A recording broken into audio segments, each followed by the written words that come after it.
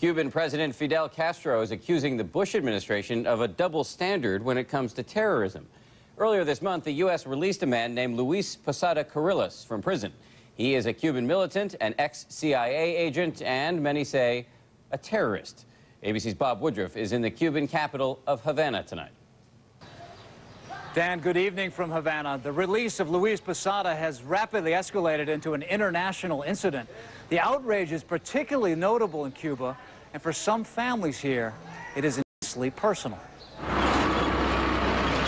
Along Havana's Calle Libertad, Liberty Street, the Rojas family has been waiting more than 30 years for justice. Camilo and Margarita's father, Jesus, was one of 73 civilians killed in the 1976 bombing of Cubana Airlines Flight 455 off the coast of Barbados. Now, seeing the alleged mastermind, Luis Posada, out of jail in Miami, only magnifies the pain. I feel a lot of indignation, Margarita says, not for the American people, but for the American government.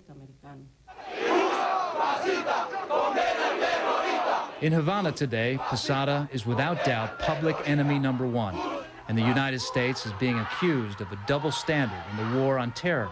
You cannot have good terrorists, bad terrorists, good killings, bad killings.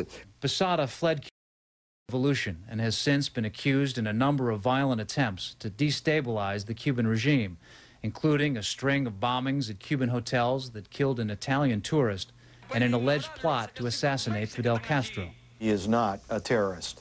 Posada's Miami lawyer says his client is an innocent pawn in Castro's propaganda war against America.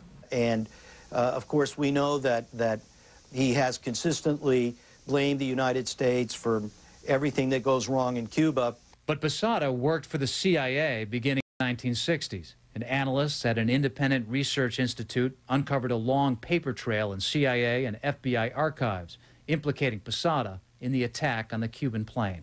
In the rogues gallery of international terrorists, he ranks pretty near the top. Yet he has not been charged as a terrorist in the United States. He will be tried in the United States for immigration.